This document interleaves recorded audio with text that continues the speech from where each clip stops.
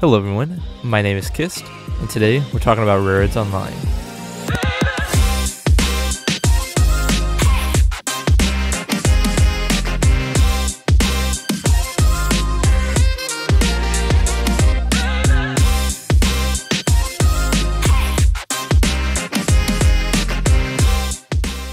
On Friday, January 19th, we got our first official post from the Railroads Online team welcoming 2024. There's a lot of new things to talk about, some very promising things, and some very questionable things, and I just want to discuss it, take a deep dive, and break it down. We start with our very simple introduction. Hello everyone, and a belated Happy New Year. We hope that all of you had a wonderful start to 2024 and are looking forward to everything that is ahead of us, as it currently promises to become a truly exciting year, especially for Railroads Online. Today we want to look at what's next for the game, which updates you can already get very excited about, introduce us to our update strategy, and outline a few more changes in our priorities. Let's dive right in. Alright, let's keep going. Coming soon, the winter update. We took our time to establish some wonderful winter festivities for the current season, but in the end, we think it was worth the wait. In February, we will release the winter update, introducing a brand new map that is based on areas in the state of Alaska with both huge snowy mountains and calming grass plains. While the mountain will create a large and magnificent natural border, the rest of the map will feature a bunch of both unique places like lakes, waterfalls, and rivers. As if the beauty of the snow weren't enough already, you can also discover polar lights once the sun sets and the world pitches into darkness, creating an unprecedented backdrop for your next ride. So we actually look at the two photos. It's a little blurry on Steam. We have a beautiful lake and cool mountains in the backdrop. I don't think they put a picture to the waterfall. Now here's another picture of the mountains. So we see some of the grass plains, maybe the lake over there that we saw. It looks really beautiful. I will give credit where credit is due. That looks really beautiful. The winter nights too. This looks really cool as well, but I'm a little thrown back-ish. If it's supposed to be polar, does that mean this lake is also ice? Or is it just water and it's like kind of like a mid-temperature, just really cold water, not freezing? I don't know. I wonder that if the trees will actually give us XP. On Lake Valley, I don't think the trees currently give us XP as the current update. So I wonder if the same thing, because I see the same tree models. Again though, it looks really pretty from the previous screenshots. My only other concern is actually how big the map is. Hi there, Future Kist, and upon editing this video, I left out some crucial information. If you actually check the Railroads Online Discord in their screenshots channel, you can actually find all the answers to this. This is courtesy of Sandy. She's one of the developers on the team. And she says, some screenshots of our new map Aurora Falls, which we'll implement with the next update in February. Thanks to Captain Chuchi who provided the height map for it. It took me about 2 months to create the map as it is. Kime then finished it. So we hope you'll enjoy it. It's bigger than the current maps, and we took your feedback serious and added a lot of flat areas without hills where you can build your perfect railways and towns. The map will have pre-placed all industries, including our new gold industry chain. And I'll flash some photos of it on screen now, but it's all very, very cool. Thanks to Sandy for this information. We still don't know how much bigger the map is, but it is indeed bigger. Here's a picture of one of the waterfalls right now, and it actually looks really, really cool. Alright, let's get back to Other Kist and continue the video. Let us keep going though. That's not all, however. A new industry chain awaits you, and it's just as shiny as the entire update. The gold industry chain will require the attention of all railroaders. No need to rush things, you'll have plenty of time to get familiar with the material, enjoy the gold rush, but be careful not to catch gold fever. By the way, we're also shipping cargo in a new set of rolling stock and a brand new locomotive with the winter update, which can handle the snowy tracks through the mountain with ease. More details will follow very soon. Okay, a few things to unpack with this. We're getting a brand new industry chain, which is awesome because it gives us more variety in what we can do with our railroads. With Pine Valley, you can honestly just focus on the lumber side of it. Pine Valley, it came packed with lumber and oil. That's pretty much it. If you follow the normal progression of the industries, you'll get the oil chain. Now, you can mix this with the agricultural chain, and where does it mix? It mixes with the coal aspect. The only two common things between the oil industry and the agricultural industry chains is the coal mine. So you need to be able to fuel the coal mine to fuel the meat packing plant. That needs coal to operate. Well, how do you get coal? You need lumber to the sawmill, but wait, you need rails from the smelter, so you need to have the iron mine. So to get the agricultural train fully working, you don't need any of the oil industries. Just basically scrap the oil fields, the iron works, and the refinery, and you have all the other industries you need for the agricultural industry. They don't show us what is going to be in the gold update itself. A few people on the Discord have asked if there's going to be any updates to the mines themselves, so like the iron mine and the coal mine. Are they getting an update? Are we going to have more variety with the type of buildings that we're going to get? And then just even the cars in general, are we still going to be able to use our hoppers now? Are there going to be a new set of hoppers? What engines are coming? Like, what is going on? Are we going to get an actual use for the snowplow? There is so much to ask, there's so much to wonder about, and already just a few paragraphs. My only concern, the thing that causes me to have the most pause, is the amount of performance this is going to have. This map looks really beautiful, but it's no secret that Railroads Online is not the most resource friendly on your GPU. So, with all the light mechanic that's going on, I wonder if it's going to tank my frame rates. We see this currently in the game with the passenger cars. If you run even like 5 passenger cars at night, the light reflections just kill the game. I go from like 60 FPS down to 30-40 territory just running a few passenger cars at night. It sucks. I wonder if that's going to be the same thing with the polar lights reflecting off the lake and just everything. Does the snow reflect any light? Is that going to cause me frame rate issues? It just gives me a little bit of concern. So I hope that with these next few updates coming in February, I hope that some of these issues are addressed, or if they were noticed, that they maybe were addressed in just some manner. Without any further ado, let's just keep going. Let's talk about it more. If you're following our official Trello roadmap, which you totally should, you might have seen a few of our upcoming updates already listed. These updates will all ship within the next few months and focus on numerous areas where we've received a lot of feedback, indicating the need for both general but also quality of life improvements. We want to take the opportunity to quickly summarize them in more detail. The map update. In very close cooperation with our co-development team at Black Sheep Studios, we will overhaul the entire way the 2D map works. We will feature an overhauled HUD, greatly improved readability and visibility, comfort tools like a zoom option, and easy to understand icons. In addition, there will finally be a mini-map so that you want to open the full map every time you just want to know where you currently are, making life as a rail worker so much easier. The UI update. This update will be released alongside the map update as they just fit so well together. The UI artists at Black Sheep are overhauling the entire UI from the main menu to a singular button, creating a completely new experience. The UI will appear less technical and more stylized, therefore improving readability and visibility. We'll share the first footage as soon as possible. The Spline update. The Spline system is an ongoing topic that requires additional improvements. We plan to upgrade it, making it easier to create splines and align facilities by enabling them to conveniently snap to spines and rails. Alright, we're just gonna have you stretch against the wall, turn, and then... Oh my god! That's a typo. That's kind of funny. I had to give myself a little aneurysm trying to read that. Anyway, snap to splines and rails, plus will make the spline system much more understandable. The replacing behavior will be simplified and explained in-game in a more coherent fashion, while also displaying easy-to-grasp error message and feedback should something not work out. We're also making re-railing much easier. Yay! We'll reveal even more detail about each update the closer we get to them. Okay. I have a lot to say about this. We're gonna go backwards, the Spline update. This thing has been on my radar for a few months now. I've known about it. The Trello map came out, I think, before the anniversary update, so we've known about it for a few months now.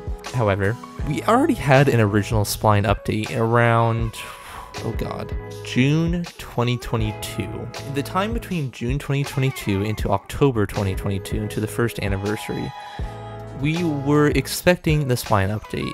You might remember that's when stuff hit the fan, but that's something else entirely. I'm not going to touch on that. The thing I'm going to touch about is the original Spline update. What happened? Do we actually get a Spline date? Why are we getting a Spline update now? I thought that already happened. Well, from May 2022 into August 2022, we were expecting a Spline update. The main thing that was actually going to change was the physics interaction on the rails. For the longest time, the trains were just like skis, following parallel rails on a destined path. You just build the little trenches or the track, and the engine would just follow along to it. They would hug it forever. Some of the reason that trains would explode was because if you had two pieces overlap, let's say a piece of groundwork, the hitbox for the groundwork, and the rails, sometimes the hitboxes would just overlap, and the train itself, since it's just skidding on the rails, it would collide with the other hitbox and then go boom, just explode. It was funny, it was awesome at the time, but it was a major problem. So the Spline update at the time in 2022 was going to address the physics issues when it came to the rails. Yes, it was going to have a better mechanic to building the splines, but it was also just going to make the physics interaction on it a lot better. There was cutoff simulation planned to help with the physics, there was other things planned. It was just going to change basically the core functions of the game, the physics. That didn't happen. Maybe some of the things that were promised were a little too complicated, and it just got delayed even further. Come 2023, we finally see some of those things. Most recently, in December, we have cutoff simulation, and the physics got updated ever so slightly, but they're going to keep working on it, as you'll see. I think they talk about it here at the end. We're slowly working up to that. Now, as you can see, the Spline update is really going to be about the building system, and my biggest gripe with the building system now is it's too time consuming. Just to switch pieces, you have to right click, press G, click back into the track construction, navigate to the next piece you want, click it, place it, and if you mess up, you have to unclick it, go to your delete option, remove it, remove the delete option, go back into the menu, go back into track construction, go back and pick your item, and so on, so on. For me, I've developed a system, I'm very quick at this. But for people who are not track orientated, they're train orientated, this is just so slow. It makes it so tedious.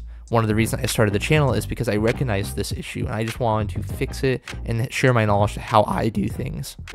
And oh my god, here we are 2 years later. I'm kind of like a pro at this stuff. And yet they're gonna change it. Oh no. All my work gone. But I couldn't really care about that. I just hope that they make it easier to actually pick the piece. You know, if I wanted to create a little S-bend around a piece of terrain, or I wanted to create a loop, I hope I can do that in one go. I hope I don't have to change anything. I hope there's like a pre-plan option on the Trello map. I think it gives us some more information. I might show that on screen now.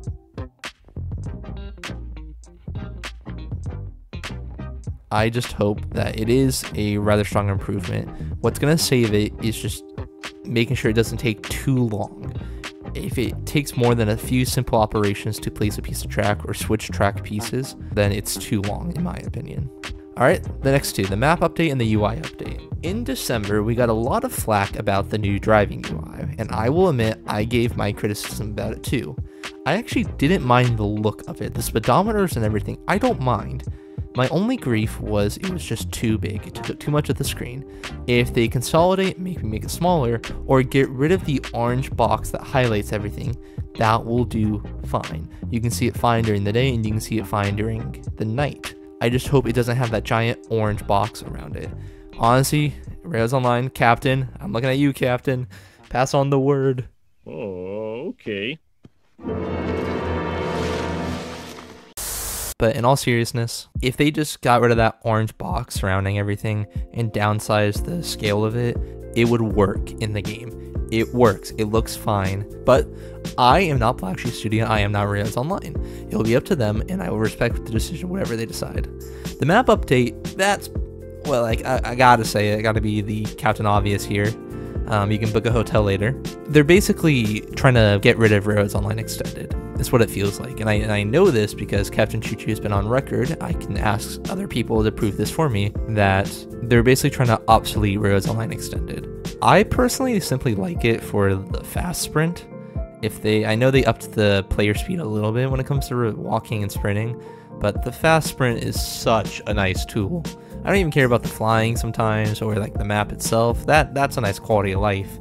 And I'm excited for this, as long as they make it coherent, not too invasive, and that just simple. Don't overcomplicate it. Simple icons, modern icons, a small minimap that I can toggle with M. Maybe if I hold M for too long, or double click M fast, you know, it pulls up the minimap, or control M or something. As long as they just make it simple for us to use, simple to look at, and fun to interact with, it's going to be awesome. This next topic is the biggest controversy I think so far, multiplayer improvements. It is no secret that the multiplayer side of Railroads Online has been talked about for months, if not years at this point. People have been asking for dedicated servers. People have been asking for like Steam interaction, the Steam workshops. We can add mod support. I know one guy, he made a tool that acts like a dedicated server. It automatically starts his PC. We can connect to it. I can connect to it from my state, from my house. I can start his PC. But there's also just in-game differences. A lot of desync happens when you play the multiplayer aspect. So let's see what it has to say. One of the most frequently mentioned areas in need of improvement is the entire online component. Fact. And we've heard your feedback about that. Our team and the great people of Black Sheep have put a lot of work into improving it greatly and minimizing pain points as much as possible. Over the course of the next update, starting with the winter update, we will therefore gradually introduce several multiplayer improvements. Our internal tests are very promising, indicating the elimination of issues like popcorning, for example. We also want to generally reduce desync issues and minimize stuttering, but as mentioned, it's a process that will take some time. Before I go on, there's only one thing, really quickly. Me as a person, personally, I hate vagueness. I'd rather be as specific as possible and be on top of my information than simply give you vague justifications or vague nuances to stuff. I rather know than be unknowing. And that's a little self-centered at times, I do admit. But it helps when it comes to pinpointing information and being accurate. This is one of the things where I feel like we're not being fully accurate about, or just at least not being told everything. We've heard your feedback about that, putting a lot of improving it greatly, at minimizing pain points as much as possible. What are those? What are the minimizing pain points? What does that mean? What was the issue with the code?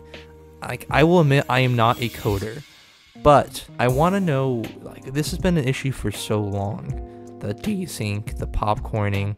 I want to know what in the code, what in the game has made it to this point. Why has it been in the game for so long? Was it known? Was it something that just came up? Again, that might be a little self-centered, and I do apologize. I do recognize that, but I hope I'm not the only one. It makes me annoyed at times that, oh, we're trying to fix it. Trying to fix what? Oh, the issues. What are the issues? Oh, the multiplayer issues. Okay, what the multiplayer issues? Oh, there have been people having issues on their PC when they play multiplayer. Okay, it's just a full feedback circle. I think, though, it would be great community feedback if they just give us a little bit of, material, a little bit of lore, and tell us what was some of the issues. Maybe just be specific and be like, oh, one of the issues we had for a long time was popcorning due to visual bugs with the hopper car. We looked at it, we took in the feedback, studied it intensively. Turns out it was one of the meshes on the wheels interacting with the axle.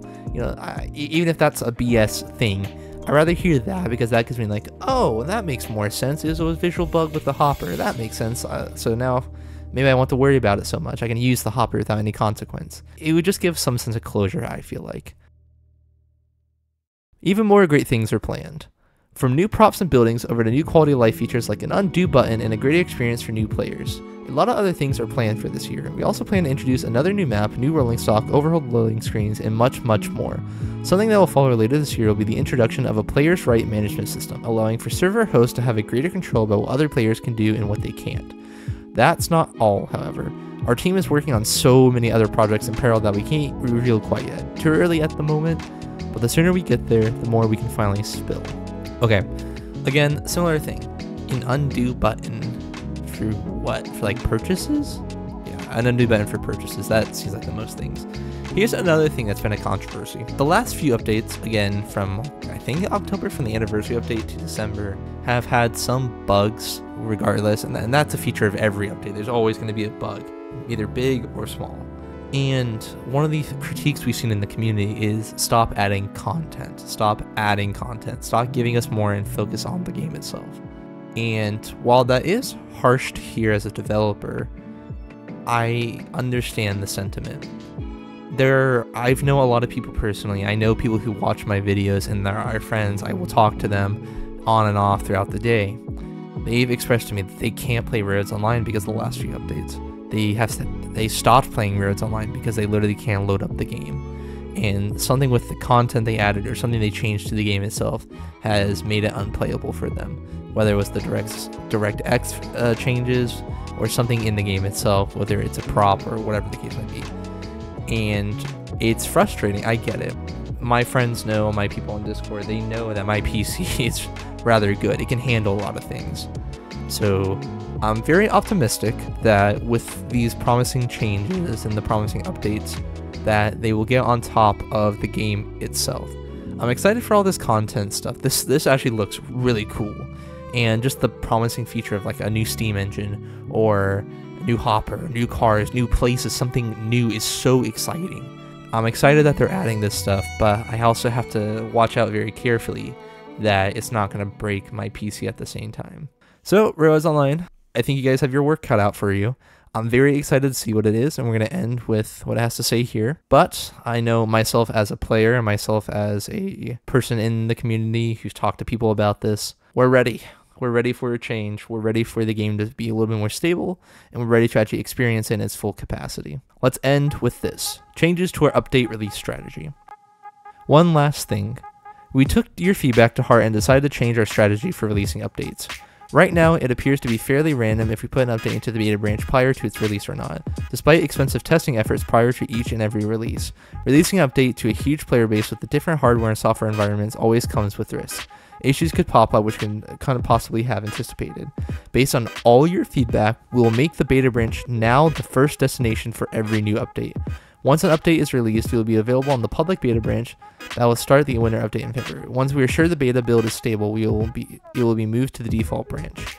And that's it for today. Have a good time in the valley and never stop shaping the world of Railroads Online. Your Railroads Online team. Okay, it's kind of funny we were just talking about that. That's another thing I've seen that I will comment on, is people were so quick to attack the dev team. Attack the game. My PC won't start. It doesn't work. Like, I never had this issue with any other game, but now I can only have this issue with your game, so it's your guys' fault. Your game's bad. Hold up. Wait a minute. It is common knowledge at this point that we know laptops and PCs are very different for each other. Laptops are usually lower grade than PCs, but it can at times be the opposite. There are some laptops that are better than PCs. However, there is always going to be some difference in hardware for practically almost every PC in the world. There are some that are exact replicas or very similar, but there's always going to be little nuances in the PC themselves. Someone could have my exact build but with an AMD CPU instead of an Intel one. The point is, you have to be very careful because sometimes you'll have a game that just won't work. It could work for one person but not work for you, and vice versa. You could play a game that doesn't work for me but it works for you just fine, or I have to do some more shenanigans just to get it working. I've done it in the past with other games, especially Call of Duty. It's just, there are little nuances you have to do depending on the game you play. Whilst because of the most recent updates, I do understand that it can be hard to play Railroads Online. However, it may simply come down to a question of hardware over the game itself.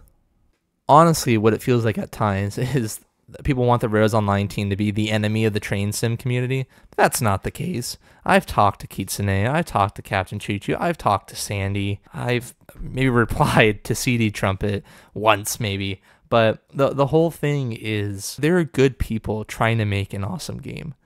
I know Century of Steam's almost here, and like we're all very excited about it. The highest synth, whatever, each time Heist posts a video about it is always very cool. It's always exciting to see what they're gonna do. Looks like to be a very enjoyable game for us. And same thing with Railroads Online. It's like I'm probably gonna love both games, honestly. I give my fair share of critiques here and there, but I know they're trying their best, and that's what's most important to me.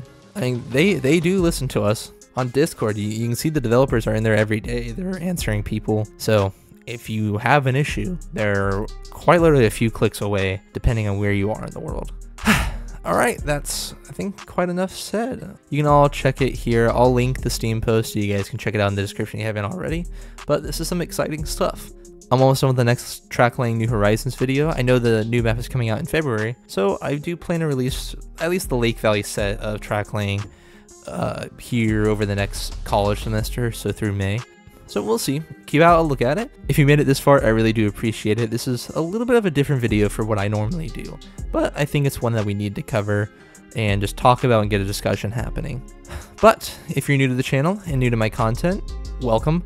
And if you like what you saw, maybe consider liking, subscribing, ringing the notification bell, and always try to stay up to date from when the next video releases. Alright everybody, my name is Kist, and thank you for watching. Bye bye.